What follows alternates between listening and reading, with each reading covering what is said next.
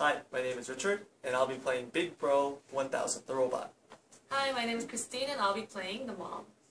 Hi, my name is Paul, and I'm going to be playing the child.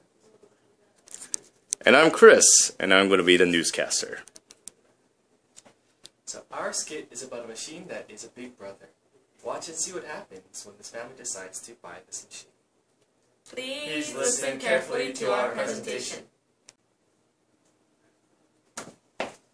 Mom, where are we going? I have a surprise for you, son. You always wanted a big brother. We're gonna go pick up your brother. Really? You mean you're going to buy me a Big Bro 1000? That's right. Yay!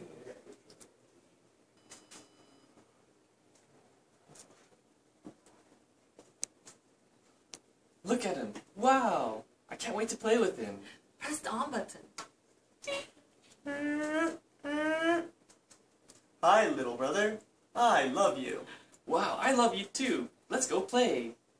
Mom, you're the best. Anything for you, my son.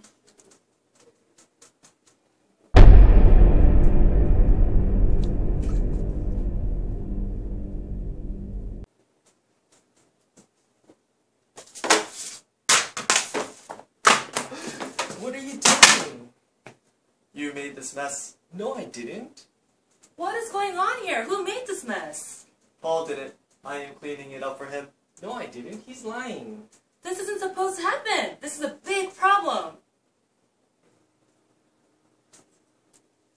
Many parents are complaining about the AI robot Big Bro 1000. Parents have demanded the maker to shut down this machine. The machine will be shut down permanently, and everyone will be receiving a refund. As technology improves, strong AI will become more and more advanced. But we all have to ask ourselves, can we let this technology go so far? I am Chris Cross, signing off.